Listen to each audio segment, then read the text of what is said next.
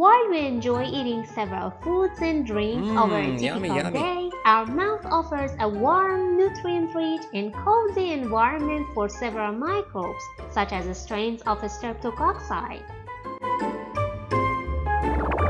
In order to survive in the oral cavity, the bacteria should hold some specific characteristics. They have to resist the mucosal immune system that provides the first line of defense against bacteria. They must be able to attach to the teeth, gums, tongue, and other oral surfaces to resist mechanical flushing into the destructive hydrochloric acid medium of the stomach. The oral compatible bacteria are mainly anaerobic, meaning that they do not need oxygen access to survive. Really? So, they can easily live within the tiny crevices in the oral cavity, such as the junctions between the gingiva and the teeth. But how do we acquire those bacteria over our lifetime? Well, the oral cavity of a newborn baby initially does not contain any bacteria. However, it is colonized soon during or after the birth.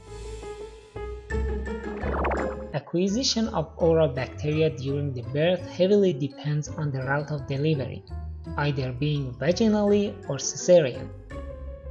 Infants with vaginal delivery receive a more diverse oral microbiota. Feeding method of the baby also makes a difference. For example, compared with formula feeding, breastfeeding leads to colonization of more lactobacilli in the oral cavity of the babies. Emergence of teeth highly contributes to the diversity of bacteria in the oral cavity. By emerging the primary teeth and later the adult teeth in the mouth, new colonization sites will be provided for the bacteria. Further acquisition of oral bacteria highly depends on our hygiene, living habits, consumption of antibiotics, and so on. Frequent intimate kissing plays a role in microbial exchange by saliva between partners. The exchanged microbes in the saliva are usually washed away after a few hours, bringing back the salivary microbiota of the individuals into its past equilibrium. On a tooth surface, bacteria can create biofilms to finally damage the tooth in the form of a dental plaque. Tongue surface provides a unique ecological site for the bacteria due to the presence of several papillae. The microscale spaces between these papillae tend to not receive oxygenated saliva, providing a nice environment for the anaerobic bacteria to colonize there.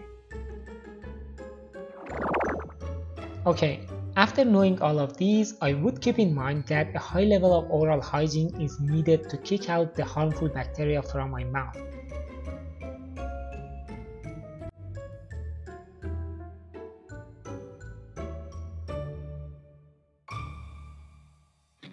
Please smash that like button if you enjoyed it and don't forget to subscribe to our channel. Thanks for watching and we'll see you in the next video.